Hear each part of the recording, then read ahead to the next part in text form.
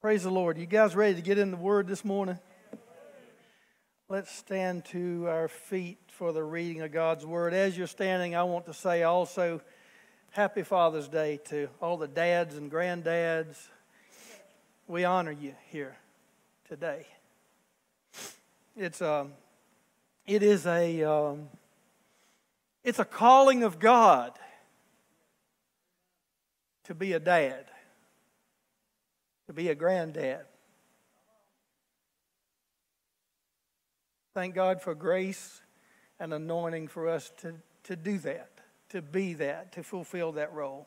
Reading today from the book of Luke, chapter 15,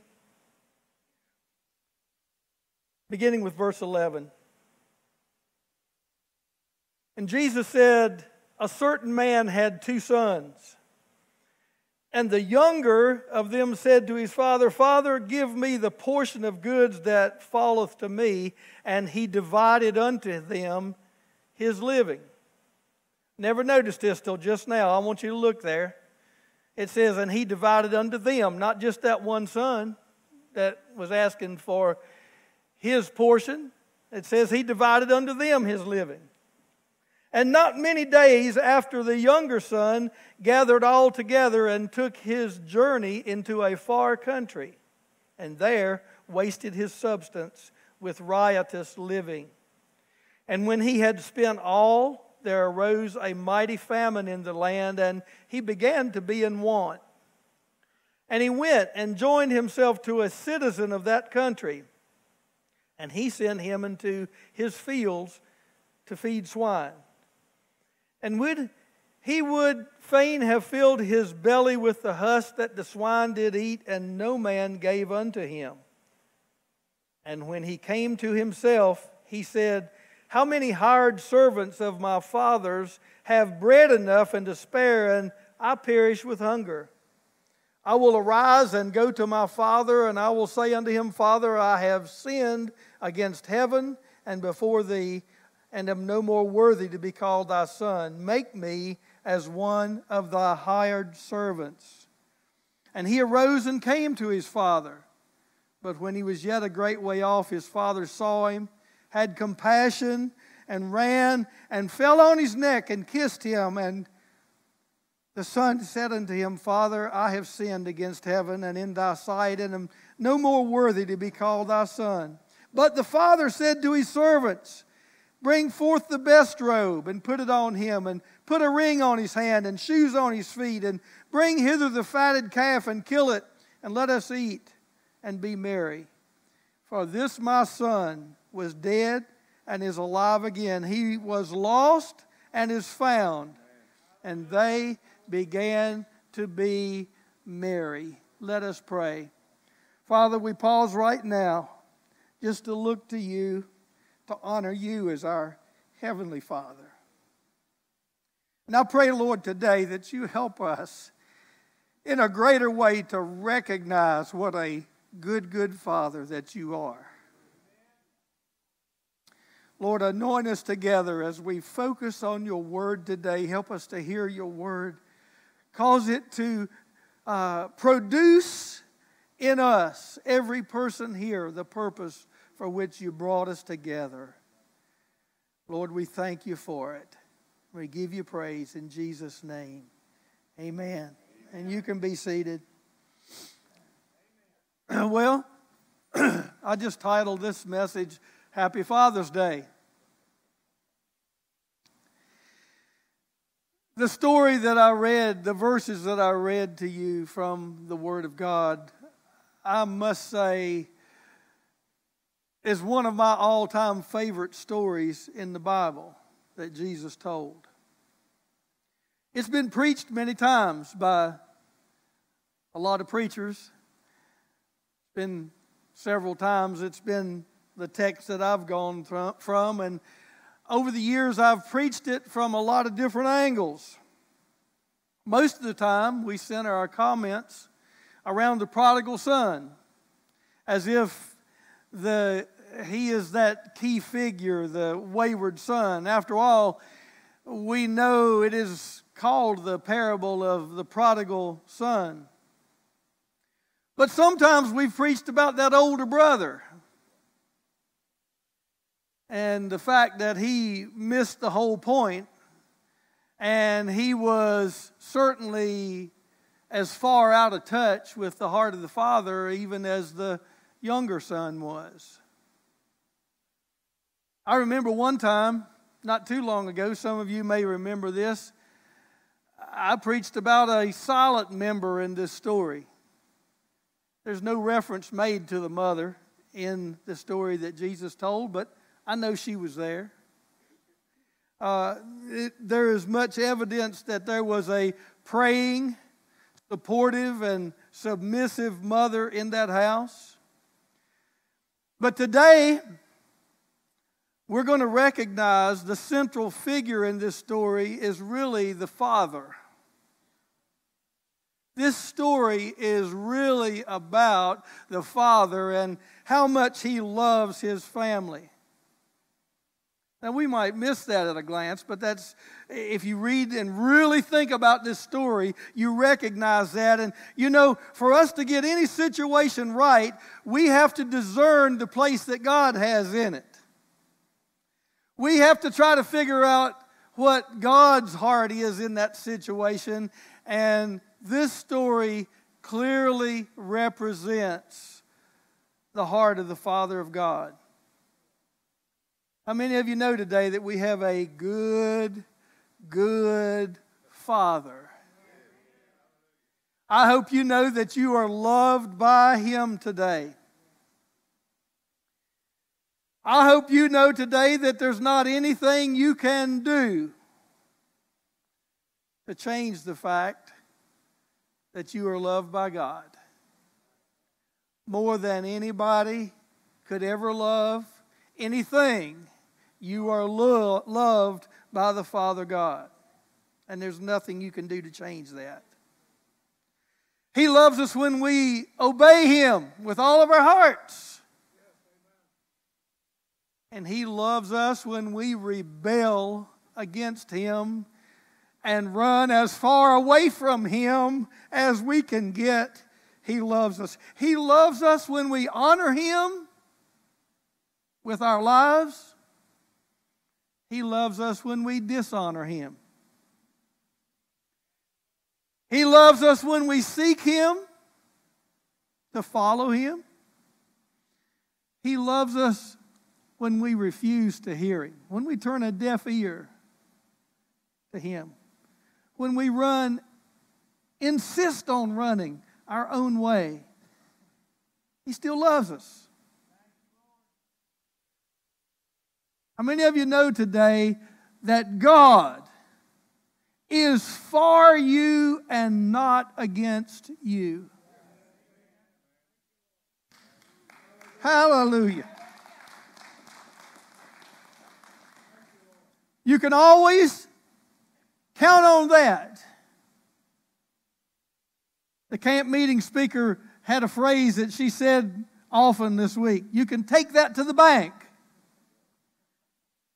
The Father God is always for you and never against you. Listen to this verse, Jeremiah 29:11. He said, "For I know the thoughts that I think toward you." Oh, if some of y'all just knew what the Father thinks about you. I guarantee you it ain't what you think He's thinking most of the time. He said, "I know the thoughts that I think toward you, saith the Lord, thoughts of peace and not of evil, to give you an expected end." Rest assured, you are always on His mind. I heard Randy say something about that earlier. He made an investment. He bankrupted heaven for you.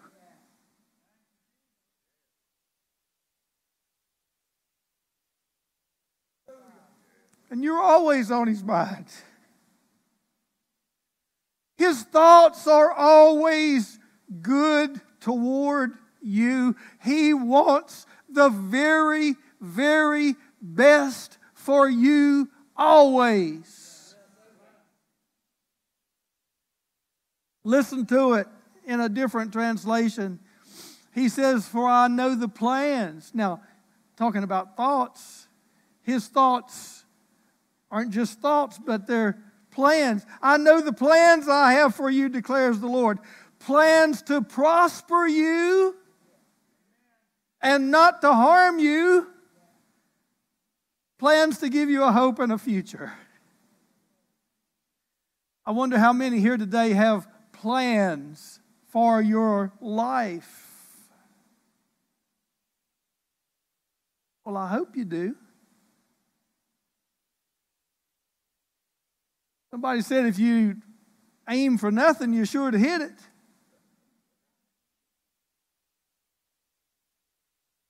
So I hope you got plans for your life.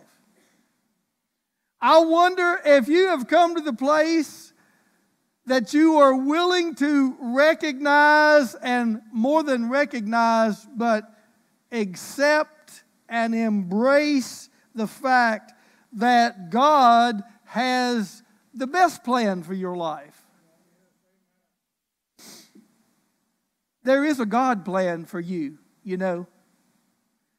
Before you were here, God had He made that plan, and you were created to fit that plan to a T. So we could say it like this: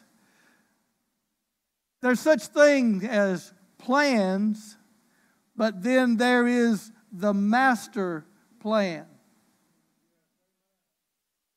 Oh, we're so wise.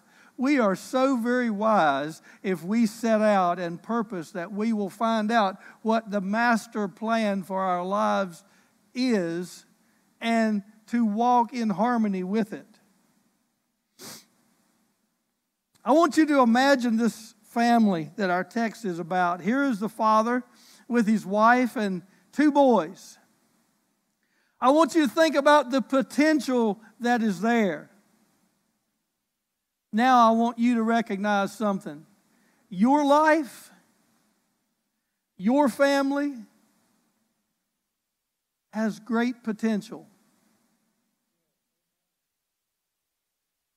You're liable to hear a few daddy quotes today, if that's all right, as I go along. I mean, my dad used to say to me, son,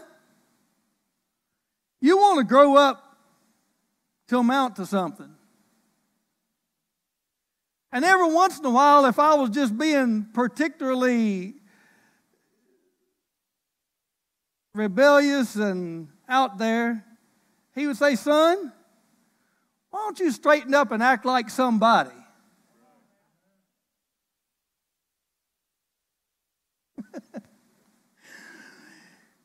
How many of you know that God intends for your life to amount to something, to have impact in the world that we live in? I don't think enough Christians really recognize that God created us to be people of impact.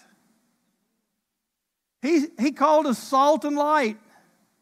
When you think about that, both of those produce great change when they come into contact with something else.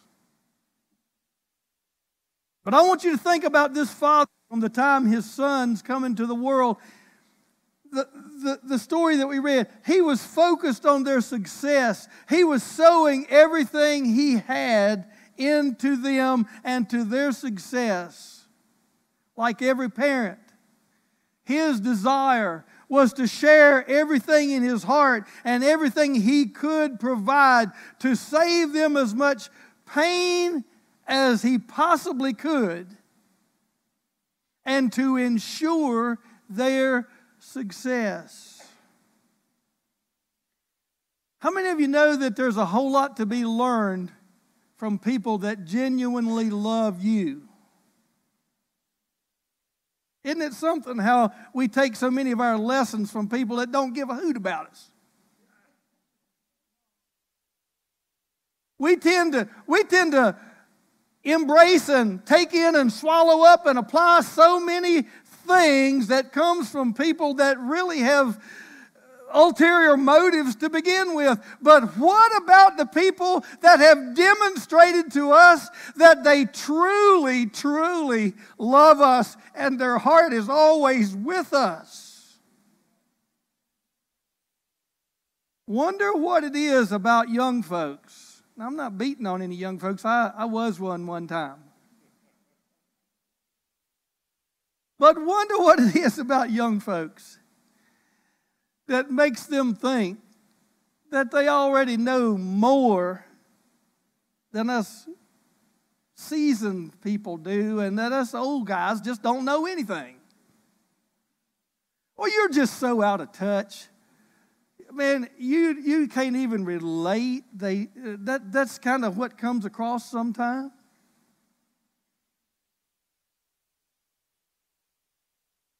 I don't know how many times I heard my daddy say this after I had gone off on one of my bright tangents and it had backfired, and I had come crawling back, and I had to ask him for some help.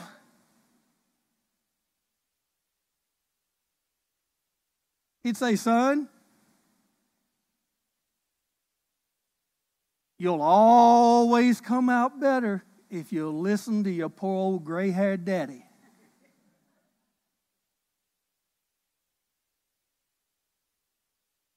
Now, he said it just like that, with the emphasis just like I put it. Son, you'll always come out better if you'll listen to your poor old gray-haired daddy. He was right. You know what? The older I get, the smarter he was. And man. And Sheila said this to me one time, and when she first said it, I didn't know. I'm not sure about the context. It might have been going on right then, but she said, "You've become Hubert."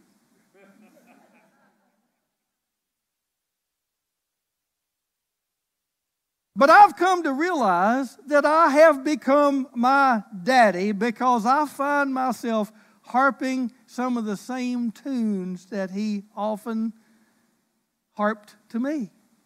And they're still right. I mean, here on the front row, I just want you to know they're still right.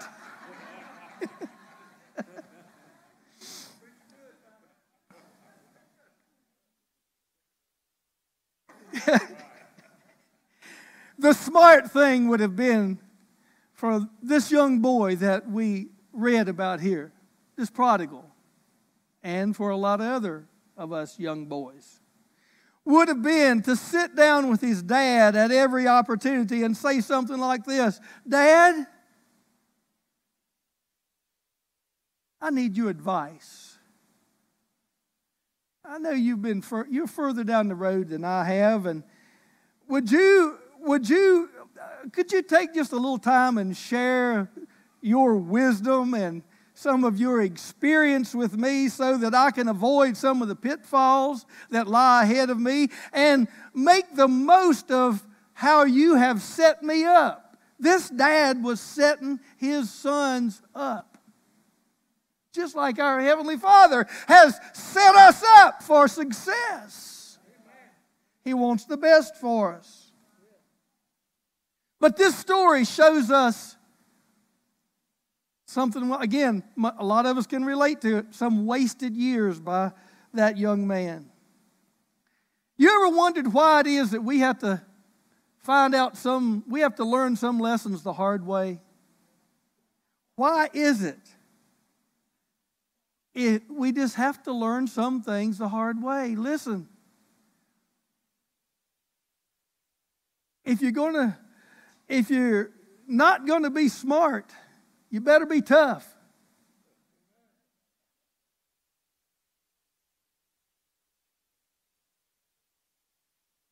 Some people insist on repeating grade. I'm talking like this is old school stuff here. If you fail, you repeat the grade. You have to take the You have to take the lesson over. You have to take the test over. Some people insist on repeating grade after grade in the school of hard knocks. And then other of us, we got the diploma hanging on the wall. We graduated from the school of hard knocks. Some of us can say, I've been there, I've done that, I got the t-shirt. This young man in this story had his mind made up. He had his heart set. He was going his own way. What is it about us what is it inside of us that makes us that way?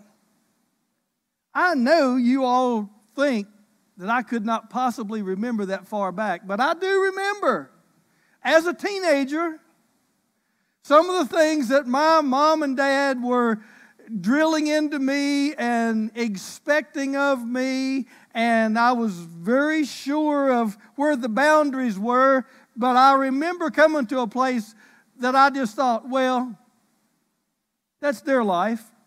That's their way. They're happy with that, but this is my life. I'm going to do this my way, and they'll just have to get used to it. They'll just have, no, here's one that we hear a whole lot today. They'll just have to accept it. Like it or lump it. Here's what I'm going to do.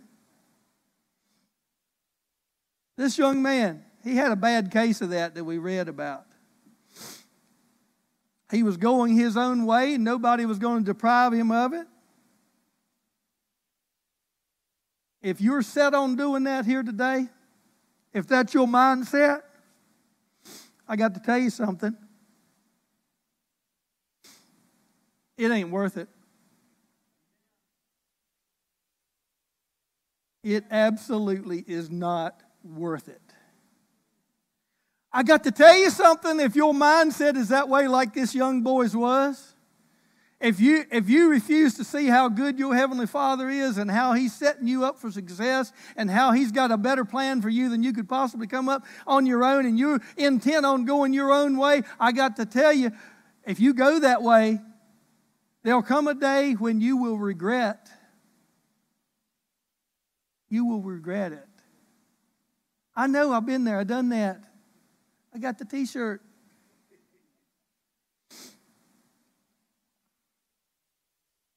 But the thing I want you to see this morning is the Father's heart at this time. Never changed.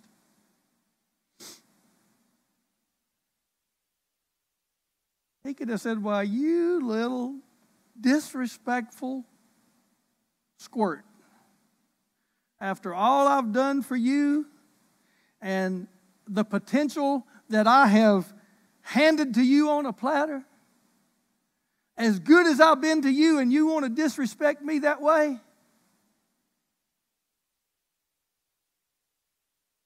Father's heart never changed at all. Just like when people insist on going their own way regardless of how old they are, ignoring the will of the Father God, spurning His love for them, His heart never changes. His heart never changes. That was still His boy. See, if you want to live out from under the Father's covering, He'll let you. It breaks His heart, but He will honor your decision. If you wind up in hell, it won't be because God disowned you, but because you disowned Him.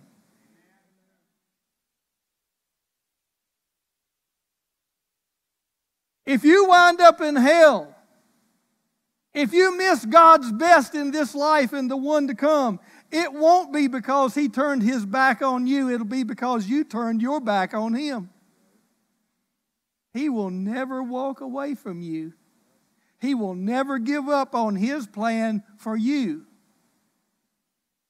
He is always willing to invest in His plan for you.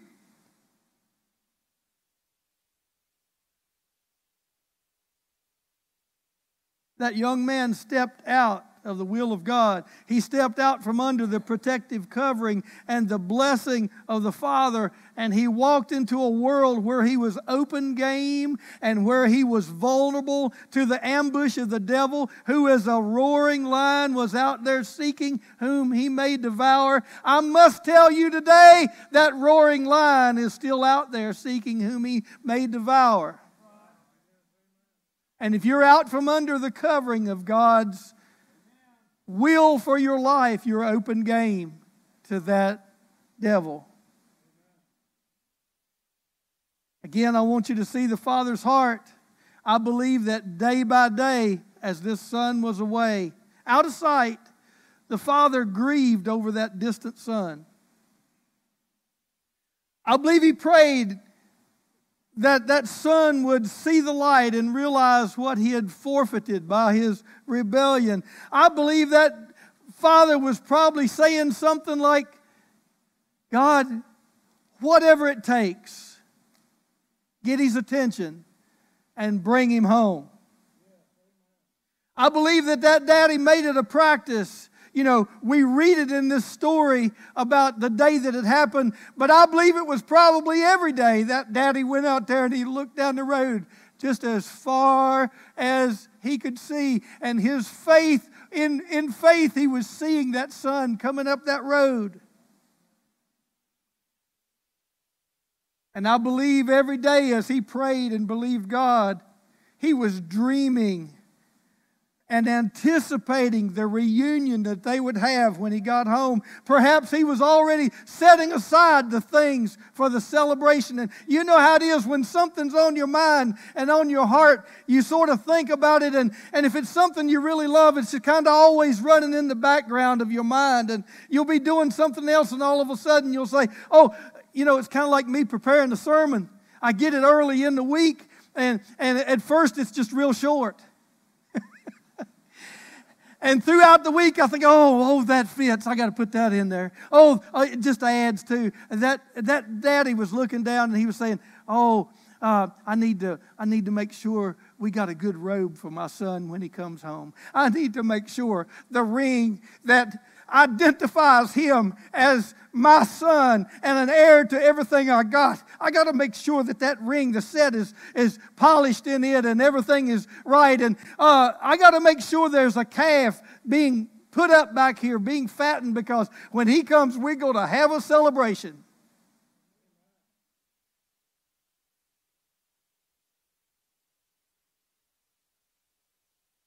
That young man was out there. And he was holding out as long as he could hold out. You know, sometimes it's hard for people to come home. They know they need to. Something down inside of them wants to. They just can't bring themselves to saying, I need to go home.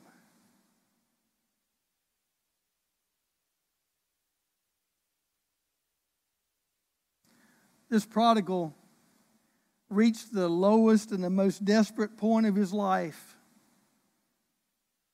I said he reached the lowest point of his life. I don't know if you've ever been there or not. Again, I have. Maybe you can remember when you reached such a low point. You knew your only hope was in God. But this young man reached the lowest and the most desperate point of his life. And at that point, he had a revelation of hope. While he was in the hog pen, smelly and dirty and hungry and lacking, every fruit of the expression of the pure love of the Father came rushing home to him. And it became very clear to him what he needed to do.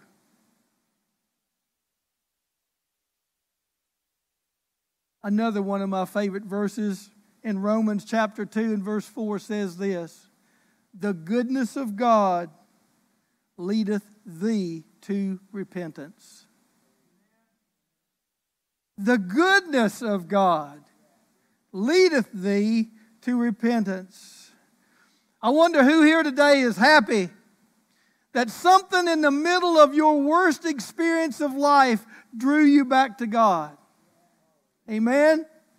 There was something that convinced you that He was your only hope. There was something that caused you to believe that if you would just call on His name, He would not turn you away. You knew you didn't deserve it, but you were convinced of His unending mercy and grace.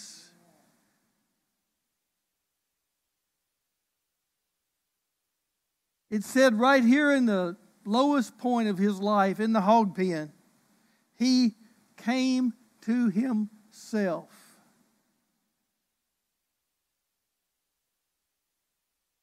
All of a sudden, the will of God for Him became something He could relate to. All of a sudden, the love of God for Him became something that He could relate to. I don't know about you, but I've been there.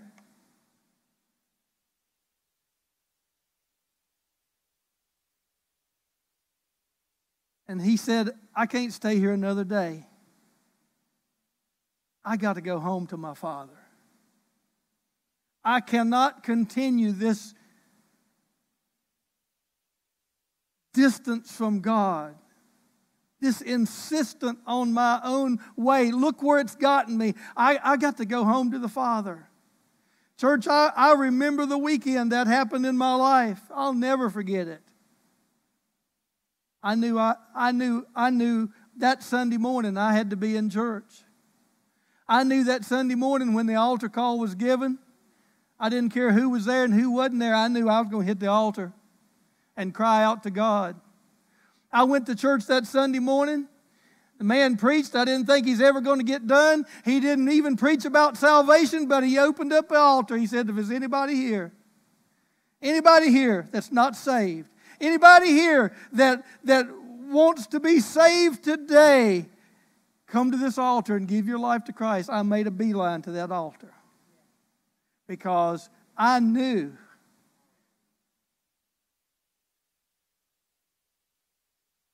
that was my hope.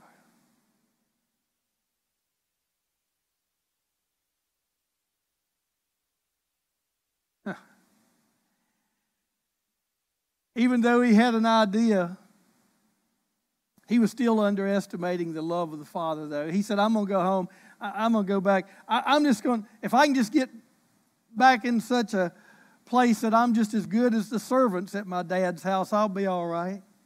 He said, I don't know if Dad will have me or not, but I'm going to go back and I'm going to say, I'm not worthy to be your son anymore. I know how bad I blew that. I'm not worthy to be your son. Will you just let me come and be a servant?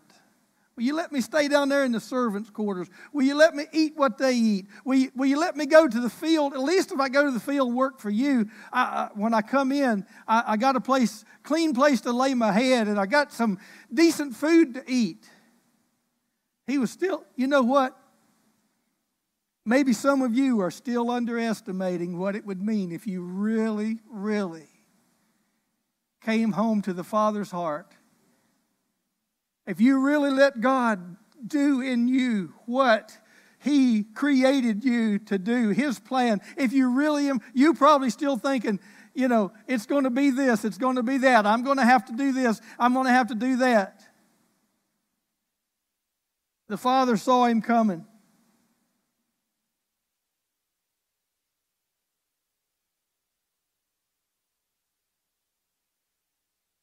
And as soon as he started his little speech that he had rehearsed over and over, can you imagine how many times he probably, on the way back, he was rehearsing and trying to figure out what he ought to say first and how convincing he could be. And he started that little thing, Daddy, I'm not worthy to be your son.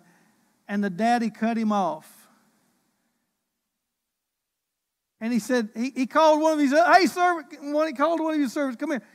I want you to get that robe that I set aside, the best, not just any robe. I want you to get the best robe that's in there and bring it here and put it on my son. I want you to get that ring that it was like a American Express card. Man, when that boy went somewhere and showed that ring or put it in whatever, that seal, they knew that Daddy was good for it. He was covered. Go down there to the stall and get that calf we've had put up and tell everybody to get the party ready. We're going to rejoice. How many of you know today that there's joy in heaven over one sinner that repents? You talk about a celebration. You talk about a happy Father's Day. That's what we're looking at right here. We're talking about celebration and restoration. I'm out of time, but I'm going to tell you, I got to tell you one quick thing, and then we'll be done today. I have always thought that this story was about me. It was about me. I mean, I could see myself in every verse of this text. You see, y'all don't laugh when I say this, but my folks called me a miracle baby. My parents had a daughter several years before I was in the world, and she died at age 12 with polio. But when my sister was born, my mom, now she's 103 now, and you know, she got pretty good health.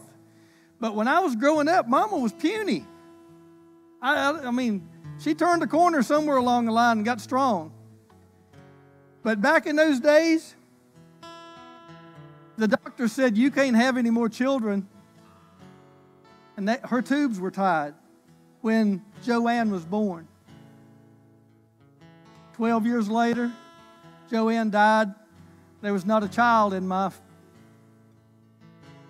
parents' house.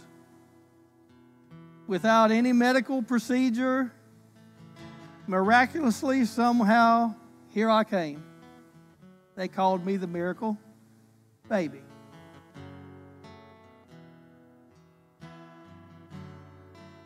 I had a sense as a child that there was a call of God on my life.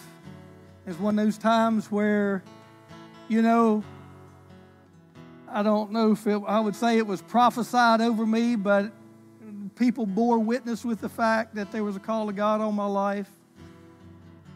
I knew I was supposed to be a minister. There's something about that just seemed like it cramped me. Hey, my folks, stout holiness people. I mean, strong holiness people. You know, in my day, if you was going to be a Christian, you didn't smoke, you didn't drink. A lot of places you didn't go to because that's what the world did.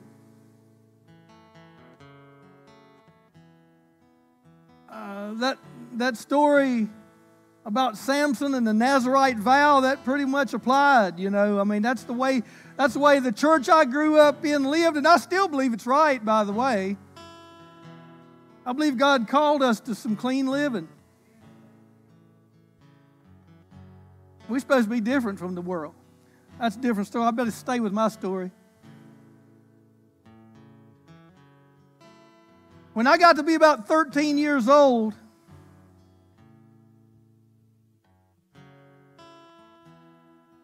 I was allowed to do some things like go camping with the boys in the summer. Oh, we did all kind of things. My parents thought we was camping. We was into all kind of stuff.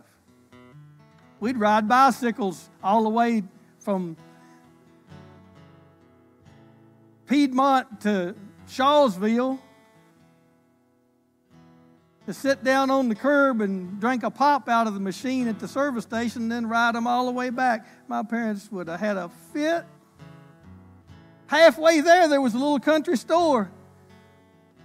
You know what? We'd stop and all of us would buy a big old King Edward cigar.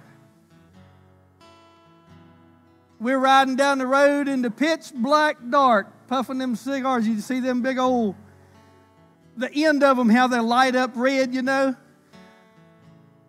They got to be a little distance between me and my cousin one time, and I don't know who was in front, but whoever was turned around to see what was holding up the other one, and we ran head on. The sparks went everywhere. We wiped out in the road. It was on one of them campouts that I had my first taste of anything alcoholic. I forced down 3 beers that night. Every sip, I thought I was going to gag my shoes. I hated the taste of it, but I forced it down because, man, it's what you got to do something exciting, you know?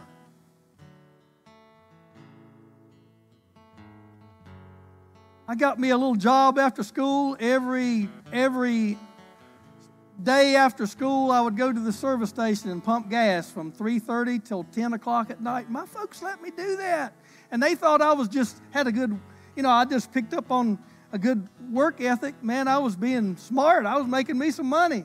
They didn't know what I was doing every time because I would even stay over the weekend there sometime, all weekend long. And I won't call any names, but there was some people that come in there. They would go and buy us alcohol, and we'd spend the night in the back room of the service station and party all night. 13 and 14 years old. I can't tell you how many times the devil tried to kill me in car wrecks. I don't know how many car wrecks I've been in. Honestly, I don't. But I will tell you this. Every car wreck I've ever been in except one, there was alcohol involved. You catch me when I'm fresh shaven, I can show you some scars where I went almost all the way through a windshield one night.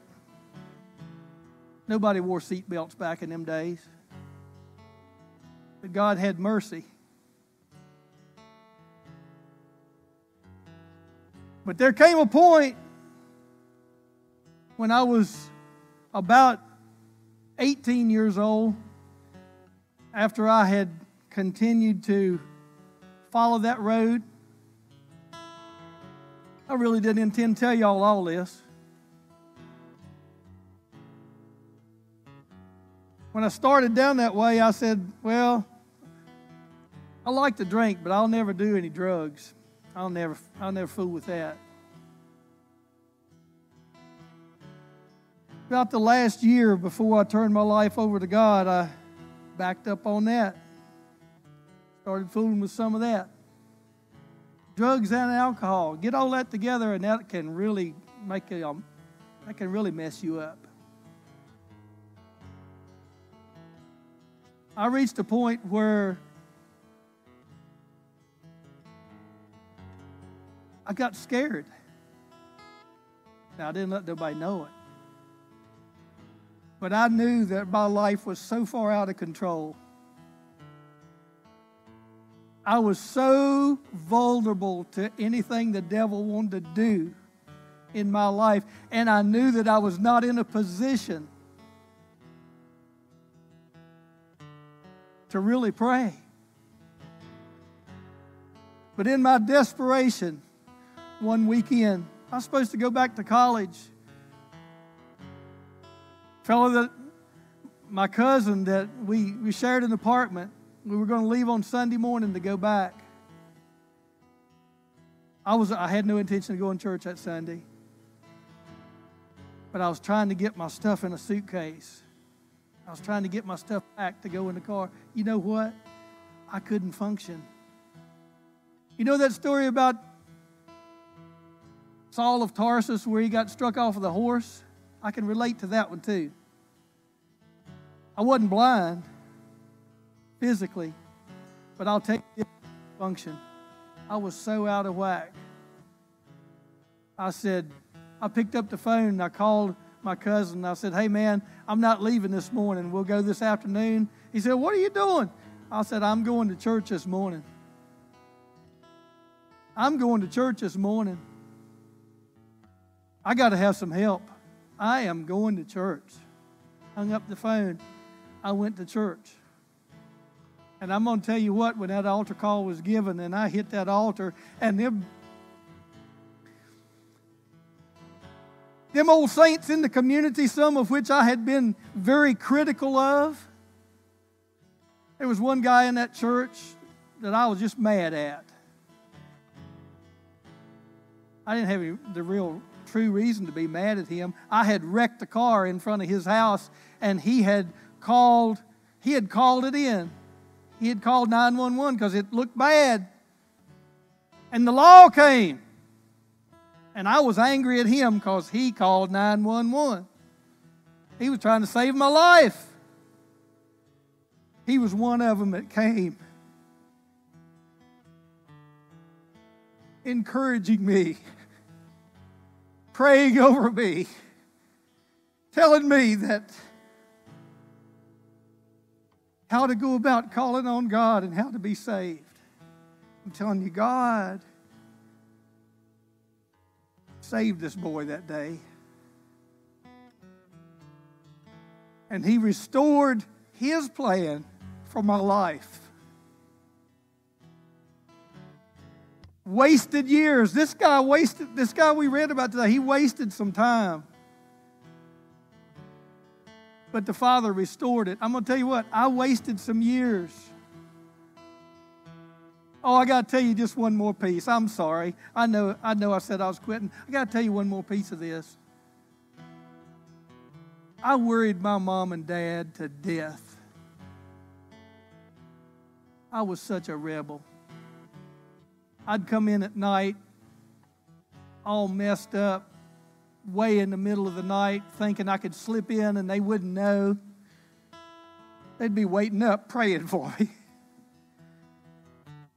I'd ease that old door open. About the time I'd step one foot in, the lights would come on.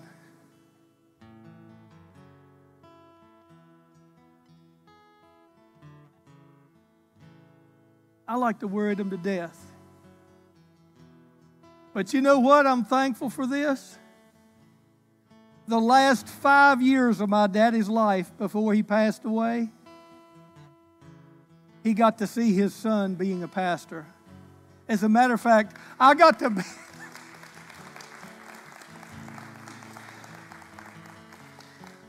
be my dad's pastor.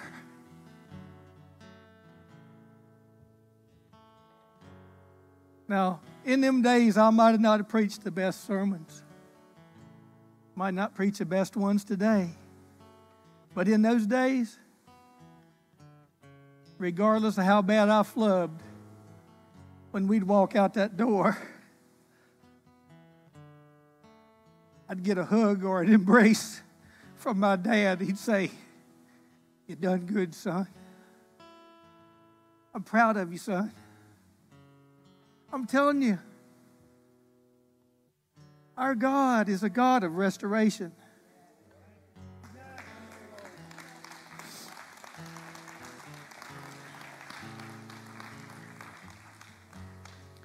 And He said if you've wasted opportunities in your life, if you've gone your plan instead of His, if you'll just come home, He's going to restore. He is a restoration God. I'm telling you, He'll restore what the cankerworm and the palmer worm has chewed up and destroyed. He'll restore it. Y'all going to have to stand up so I can find a place to quit. Bow your heads with me today, please. Father, we stand right here before you today, so grateful that you are a good, good Father. Thankful today, Lord, that you have good thoughts toward us. You have perfect plans concerning us, God. You love us, Lord, with an unending love. Your mercy is brand new every morning. Lord, we're thankful on this Father's Day that we have a heavenly Father like you.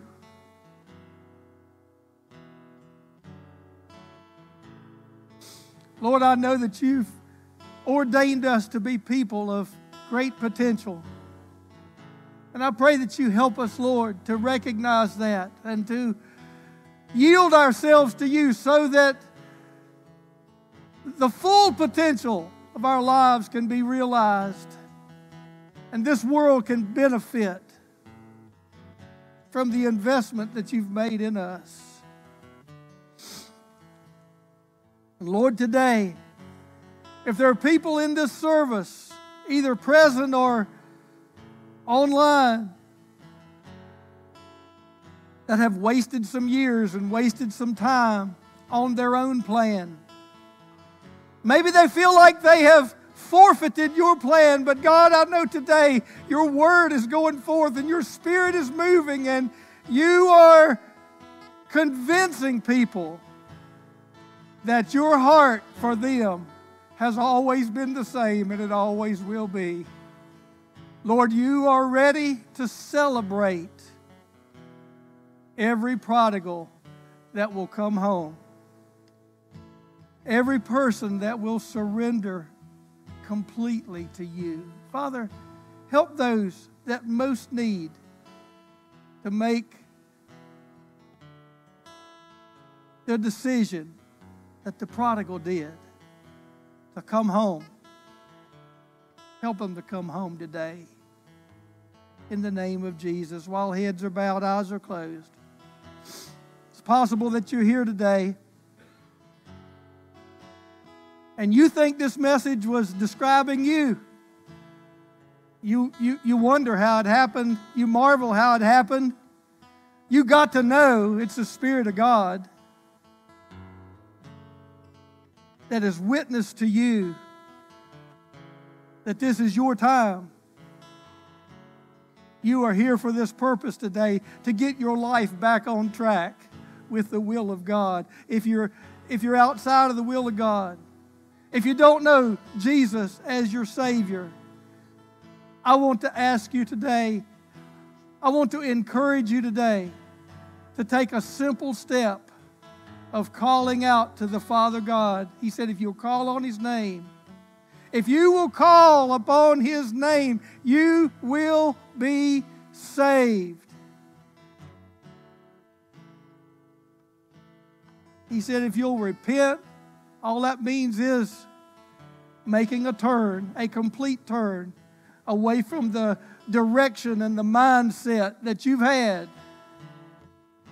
And you're turning unto Him with all of your heart. If you'll repent, if you'll confess your sins, He will forgive your sins and cleanse you from all unrighteousness. In a minute, we're going to pray that prayer. We're going to pray the sinner's prayer this morning. I'm going to lead in it. We're going to make it, we're going to help you all that we can. God has you set up this morning for the simplest and the easiest way for you to get it right with God. We're going to walk it through together. All of us are going to pray the prayer, but you know who you are. You know if God's dealing with your heart personally. And today when we pray that prayer, if you know you need to pray it, and you will pray it, right where you are, would you slip your hand up? That's simply identifying and say, preacher, I need to pray this prayer, and I'm going to pray it with you today.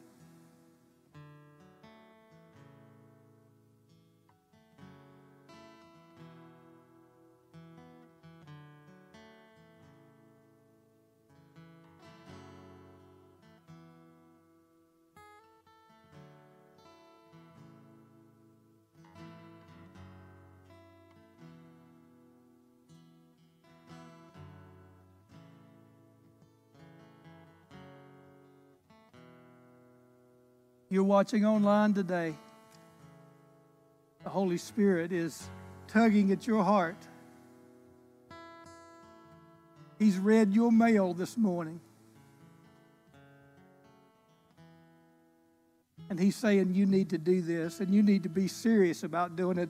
This is an opportunity that you have to do this. It may be the last opportunity. It may be the only opportunity that you have to do it. None of us are guaranteed the rest of this day. But you have now. You have this moment. I want to say this further too before we pray. If you've prayed this prayer before, but you've kind of just been sort of living for God, still giving more attention to your plan than His,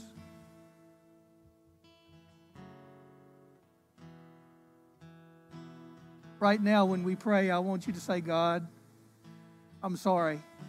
Sorry for chasing my plan. I want to seek first the kingdom. Will you do that with me? Let's pray. The sinner's prayer. Everyone that will, pray it aloud with me, please. Heavenly Father, I come to you today in Jesus' name. I thank you for always loving me. Regardless, you love me. Thank you for convincing me of that today. I'm sorry for going my own way. I'm sorry for my sins. I ask you, Lord, forgive my sins. Come into my heart today. Be my Savior and my Lord. From this day forward, help me to know and follow your plan and to bring honor and glory to you. In Jesus' name, amen. Amen. If you prayed that prayer and meant it, I want you to know God meant what He said about you.